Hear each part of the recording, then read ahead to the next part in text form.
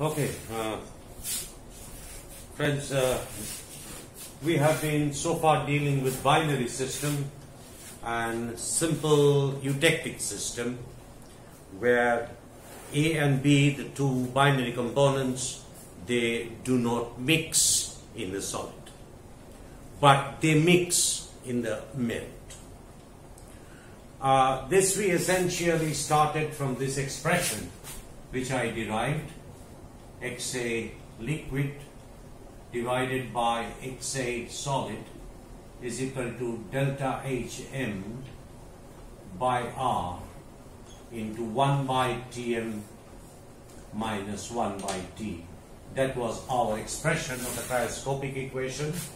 And for here you can see XAS, and this XAS we considered equal to 1. That means whatever solid phases we had, they were pure. Now, we do not do this. We also take in what happens to the phase relations if XAS also has a value not equal to 1. And you know mole fraction will have a value which is negative. Either 1 or negative. So now we look at the equation once again.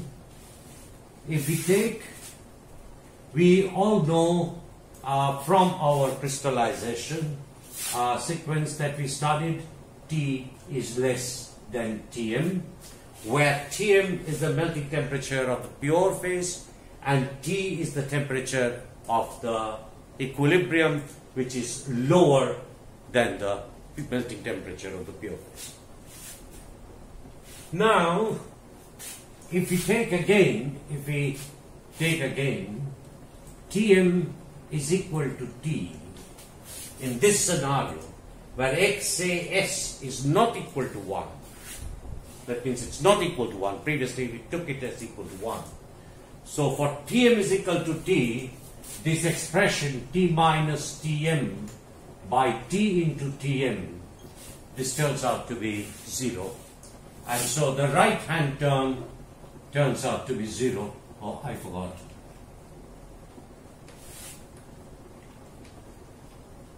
Ln of this. So if we take T is equal to Tm and this whole term becomes equal to 0, then we come to this relationship XA in the liquid divided by XA in the solid is equal to 1. Or XA liquid is equal to XA solid. This is what we come to. That means if we take T is equal to Tm, then XA is in the liquid is equal to XA in the solid. So now if you look at the binary diagram that we did, it is essentially both of them have the same composition. This can be done only if both of them have the same composition or equal to 1. There is no other possibility by which this can work. But if we take it slightly differently, that T is less than Tm, then this term is negative. If this term is negative, then e to the power negative term, and so the ratio of it will not be equal to 1. Therefore, at a particular temperature, XAS and XAL, XAM will not be equal to 1. That means they will have a different composition. So if we draw a binary diagram where we take A and B and we take TMA and this one as TMB, this is what it was. Then if you take a particular temperature T here and we draw an isotherm, then XA solid and XA liquid they will not be the same. They will be different. So it will be something like XAS and XA liquid. If we happen to change the T value to another value, then obviously this ratio will also change. And similarly, if we have another T, this ratio will change. And if we draw, so what will happen eventually to the phase diagram? If we do this, then eventually we will land up with this type of an expression, this type of a diagram.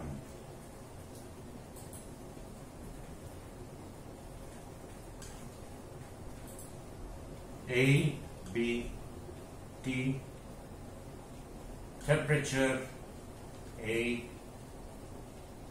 temperature, B. And you will end up into some sort of a figure which is like that. Have you understood? So if you take a particular temperature here, then this is the composition of the solid and this is the composition of the liquid. Remember, here XA is equal to 1.0 from here where it is 0. So at any particular temperature, you will have 2 points. If you change the temperature, you will also have 2 points, and this is how the phase diagram will look like. Now in this diagram, this is liquid and this is AB solid solution. You remember in the last diagrams that we talked about, we called it pure A and pure B. But here at this point I am saying AB solid solution.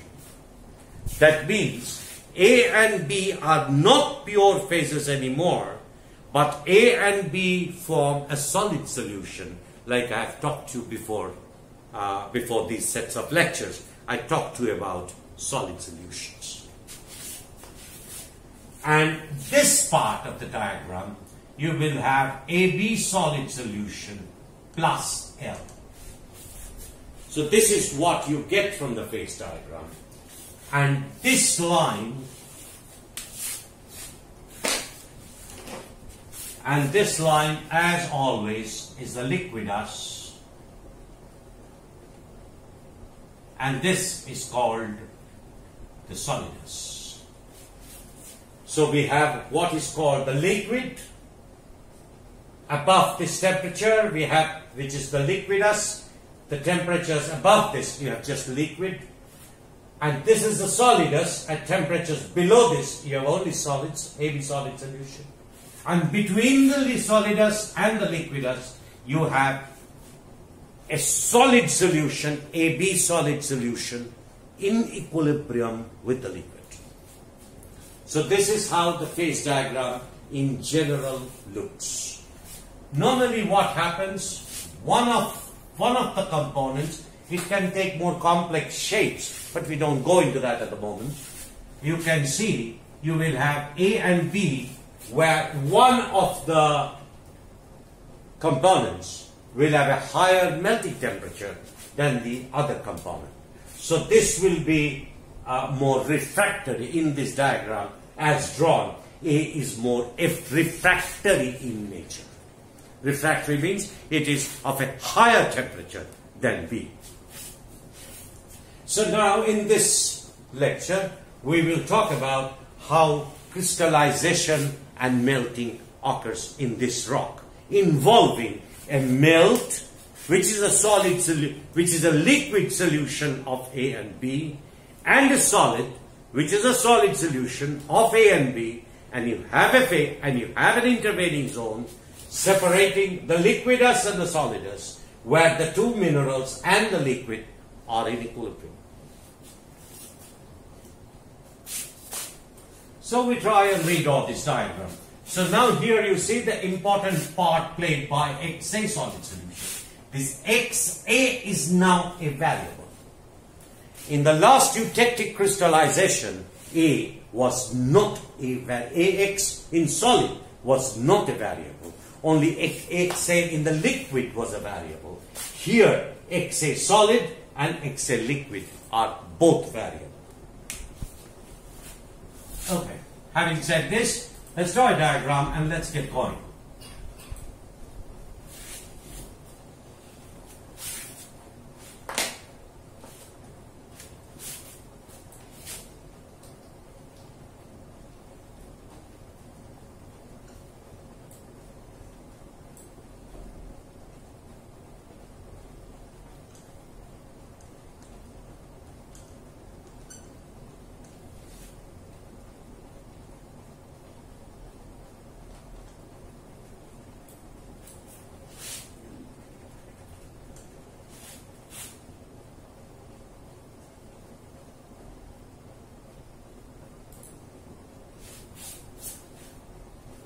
Remember, this is the solidus and this is the liquidus.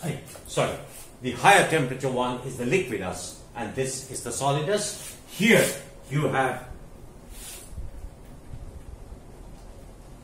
AB solid solution. Here you have the liquid and here you have AB solid solution plus liquid in equilibrium. And first we will talk about crystallization from a melt. Okay then, so let's take a melt of this composition. Let's take a melt of this composition. Maybe we shift the melt a little bit here. This composition of this. So if this is so, then let's say this is 50, this is 25, and this is 75, and this is XA, and this is 100 weight percent. So there is not a problem here. If you write this is weight percent, then it's fine. You can also write XA and then it would be 1 and 0. So this is, let's say, weight percent. So now, if we take a melt at this composition, so the composition of the melt at this point of time is initial composition, and we write this as L0. And with L0, the composition is A75 and B25. This is the composition of the initial melt. Now, if we now cool down L0, this is a melt where A molecules are present, A and B molecules or components or phase components of the melt are present in the ratio 75A and 25A. And if you start cooling it, so obviously the temperature goes down along this isoplet and reaches this point. So this point is, let's say, L1, and at this point is what is called the liquidus. So at this point, this field is AB solid solution plus liquid. So what happens? The moment you're on the liquidus, you should be precipitating because of the demands, because the liquid is in solid solution in AB solid solution. So if this is the liquid, then this liquid intersects this at this particular temperature. At this particular temperature. So if this is L1, then this is S1 and the temperature is T1. So at this temperature T1, when the liquid composition reaches T1, that means it lies on the liquidus. Immediately the requirement has to be fulfilled that the liquid has to be in equilibrium with the solid. And how do I find out? I take a line at this temperature, say this is T1, at this temperature I draw a line, and this point here, this point, this then is the composition of the first composition. So corresponding to L1, you produce a liquid which is S1, and that S1 then has the composition of A95 possibly and B05. Now remember, this is not a mixture of A95 and B5. No, it's not a mixture of pure A and pure B. Here you have a mineral AB in which the component A is 95% and the component B is 5%. This makes up the mineral AB, solid solution. Now once this happens, where you have a liquid in equilibrium with the solid solution, so this solid will precipitate and this will have a composition of A95 B0Y. As this solid is crystallized, obviously the melt has to move once, because you see the solid has more A than the liquid. So once you crystallize this solid, then the liquid composition becomes impoverished in A. So the liquid becomes enriched or richer in B. So the liquid composition moves in this direction, but at the same time you have cooling. So this is also the direction. So effectively what happens, the liquid composition moves along this direction, along the liquid husk, and yet you have an equilibrium between the crystallized solid and the melt. So what you have is here a new composition L2 at a temperature T2. You have a liquid composition now L2 and at the temperature T2, and this line intersects this solidus, and this gives you the composition. This one was S1, this one was S2. And what is S2? S2 is A90 B10. Now you can ask me, what is this? Now, you must understand that S1 solid, which was here, and which was in equilibrium with L1, which had this composition. Now the liquid composition has moved to L2, which is at temperature T2, and at this temperature, if you draw a line, this intersects the solidus curve here, and you produce S2. That means the solid S1 has now been converted to solid S2. Solid S1 has been converted to solid S2, meaning one thing at least, that the composition of the mineral has changed. Previously, if you remember, the composition, when we are discussing eutectic, the composition of the mineral was always fixed and it was pure. Here, the composition of the mineral changes. Here, the composition of the mineral changes. That is very important. That means what? If you have a crystal that is crystallizing, and outside you have a melt, and this forms a particular system, then there is constant interactions between the crystal and the melt.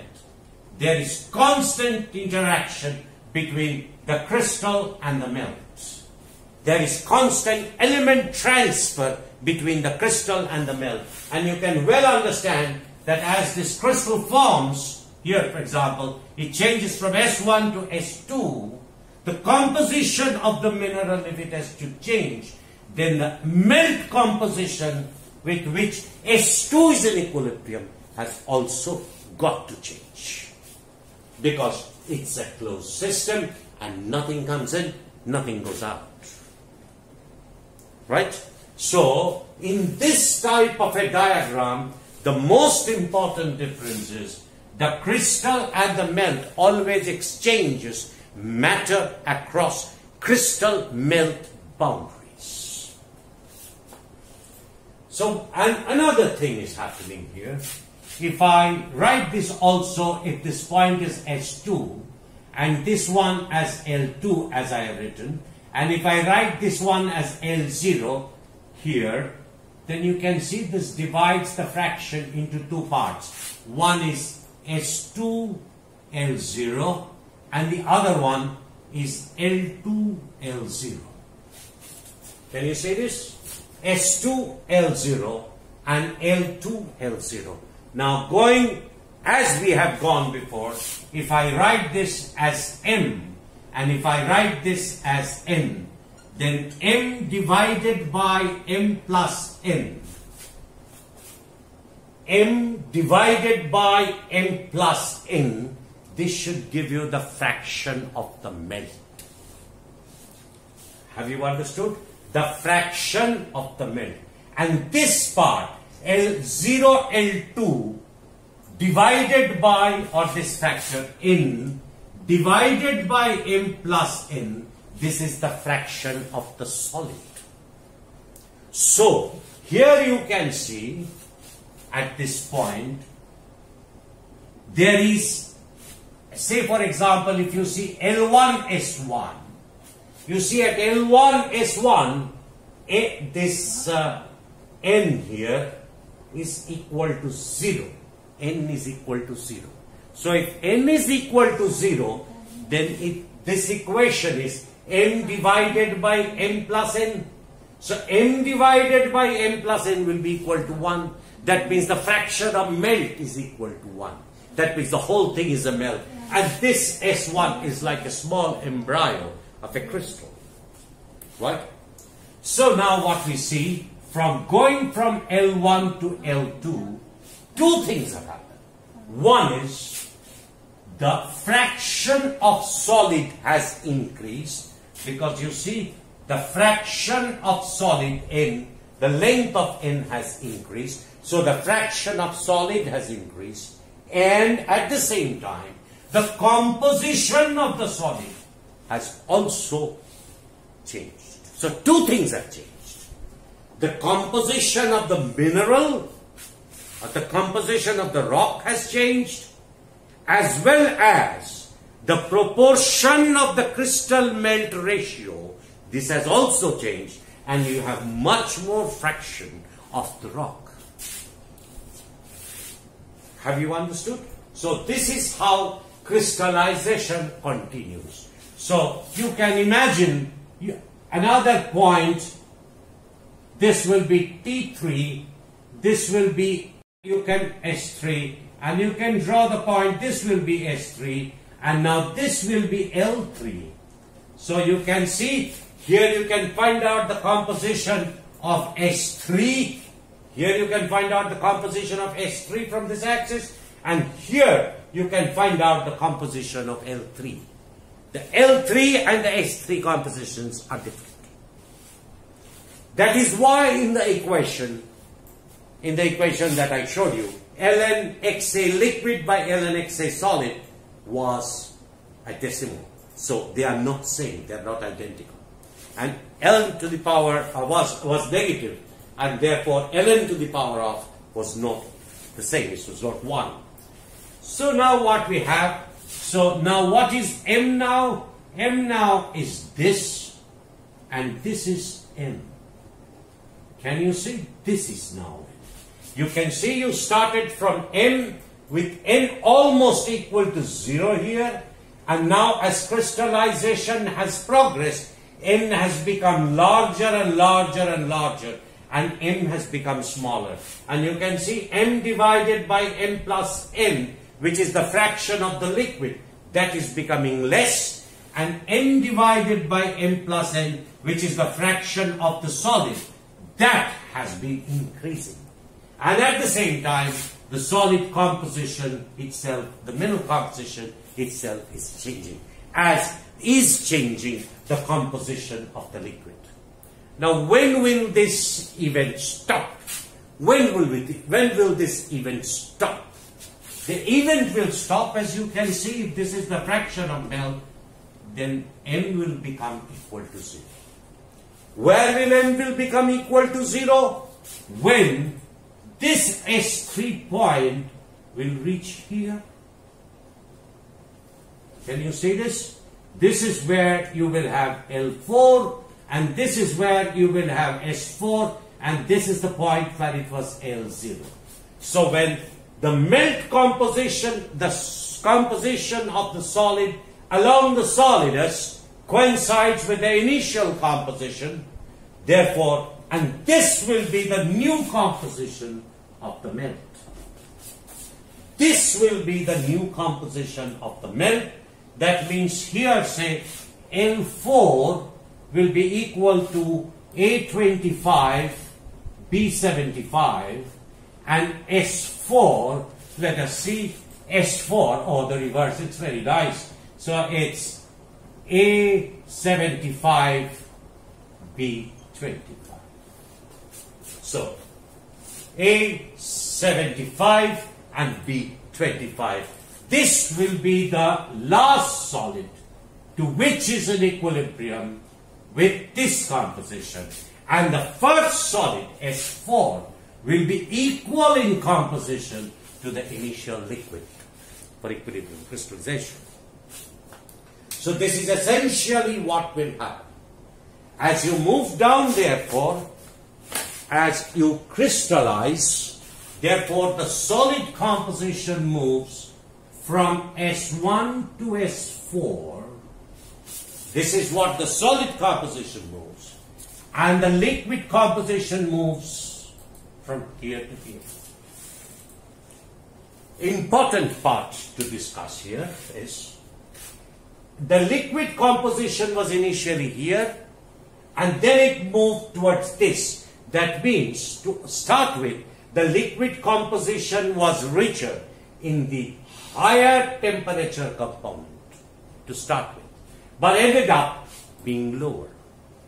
Similarly, if you take the solid, it started with very enriched components, enriched in A temperature, but through interaction with the melt, the crystal composition continuously changed till it reached the same composition as the initial melt when the last drop of liquid has exhausted. You see here, at this point here, your n is almost equal to 0.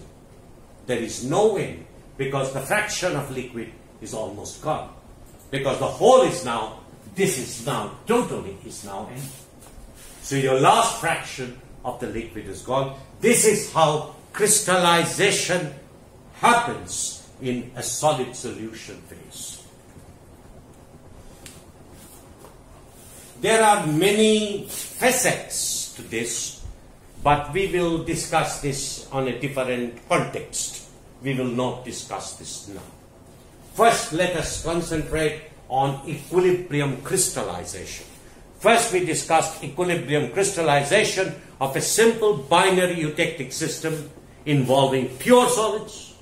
Then we are discussing a binary system using impure solids and impure melts.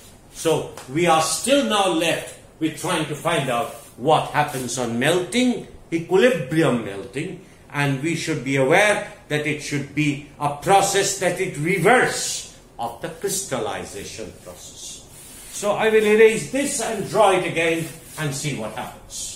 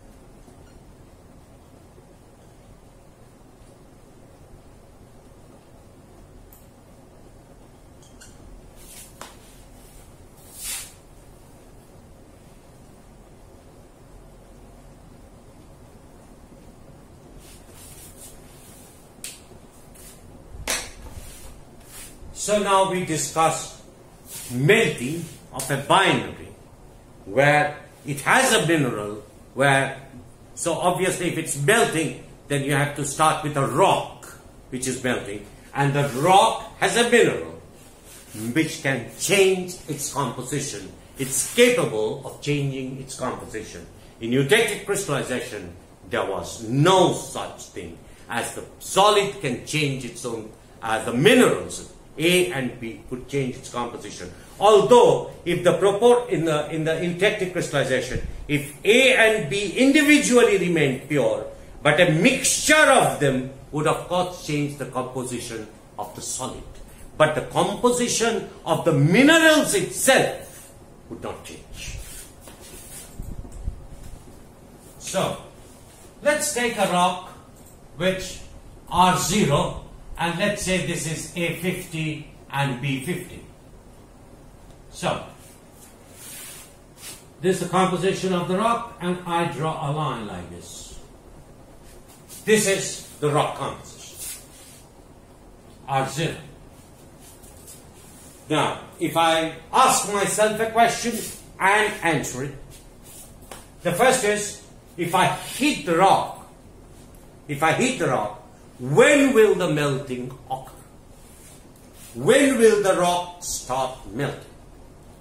The answer to that question is, as you heat the rock, the temperature of the rock increases till it reaches the solidus.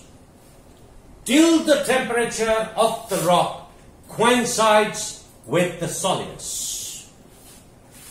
Have you understood? So let's say this temperature is T1. At this temperature, when we heat the rock, this temperature is the temperature of the solidus. Remember, the temperature of the solidus changes as a function of the composition.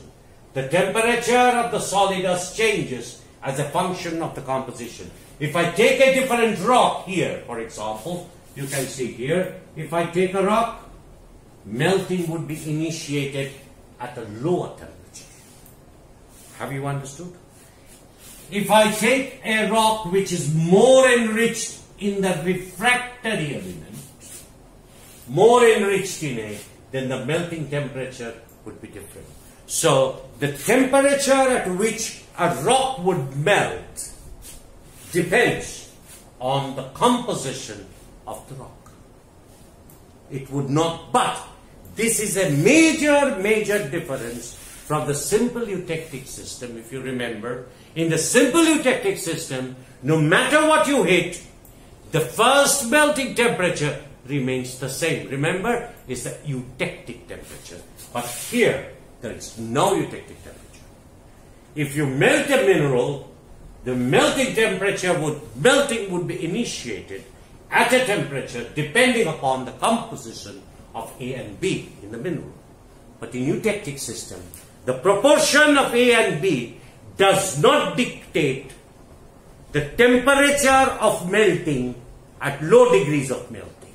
Remember, there it was always the eutectic temperature, no matter what proportion of A and B you took. So long A and B was there, the melting temperature was fixed. But major differences are here, where you will see this is not valid if you have mineral composition. So I will erase this at the moment.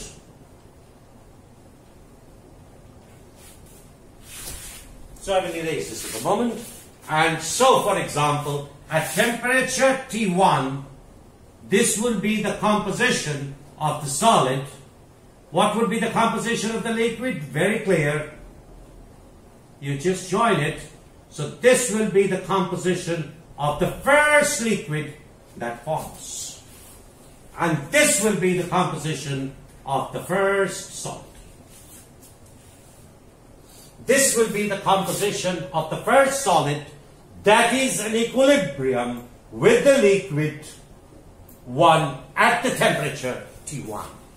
What I tried to say before is, if you chose another composition, you would still form S1L1, but they would be at a different isothermal condition, at a higher temperature, if the phase had higher amounts of A. Now what will happen here, as you see, as S1 undergoes melting, you produce a melt, which is L1. Now the L1 is enriched in B. The S1 L1 is enriched in B. So your S1 becomes enriched in A.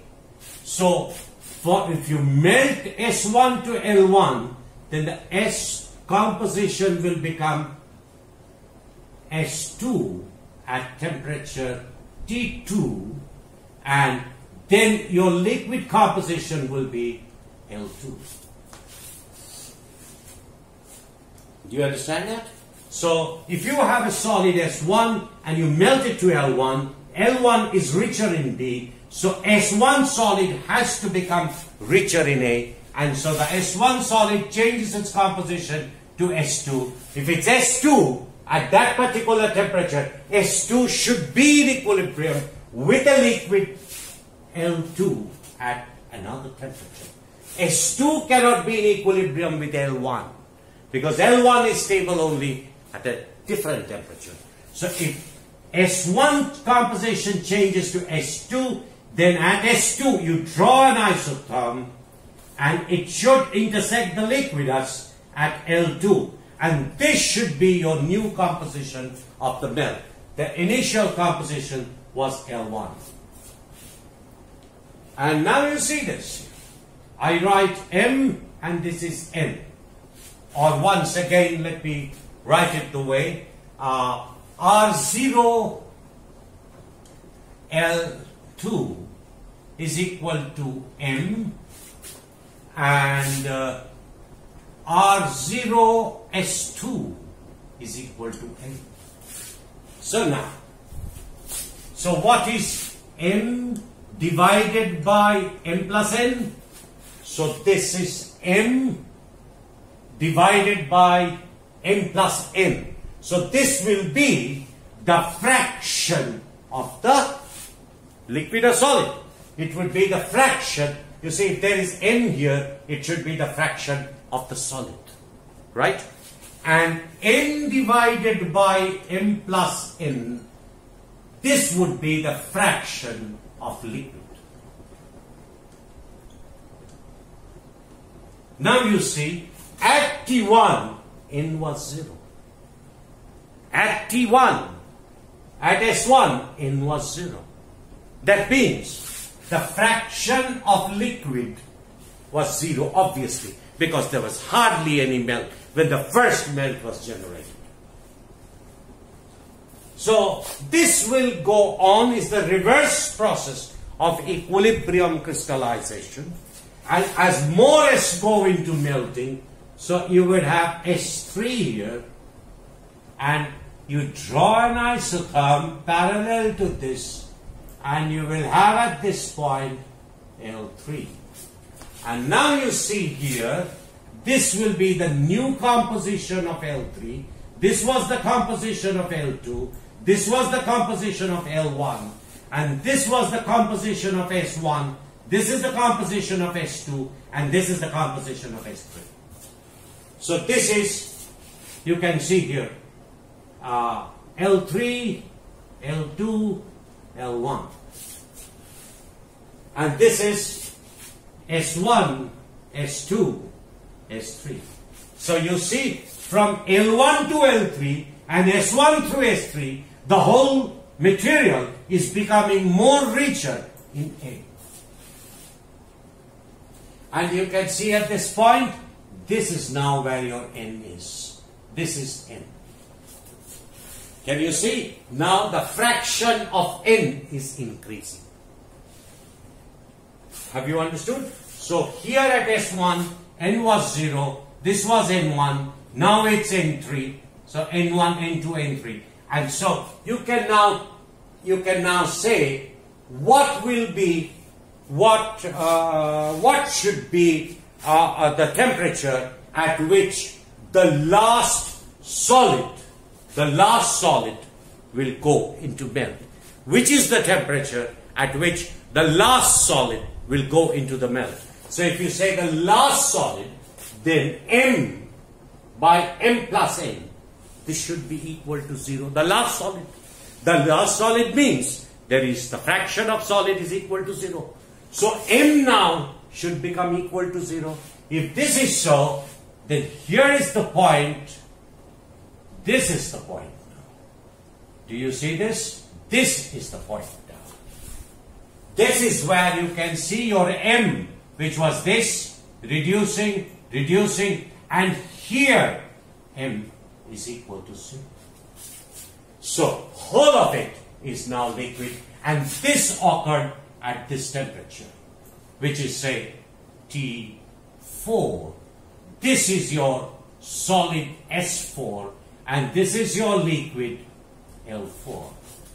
Now you see here, S4, this is your composition S4, and this is your composition L4.